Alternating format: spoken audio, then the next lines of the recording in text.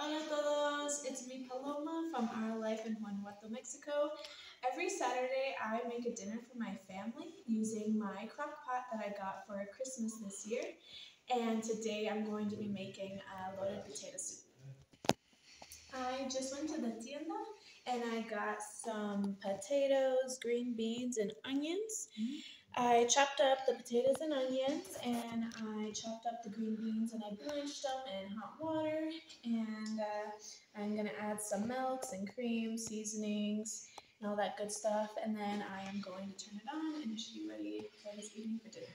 Oh, what a blessing, Paloma. Thank you for making dinner for us. Yeah. Please comment down in the comment section what you guys are going to be having for dinner tonight. And everybody have a great weekend. Adios.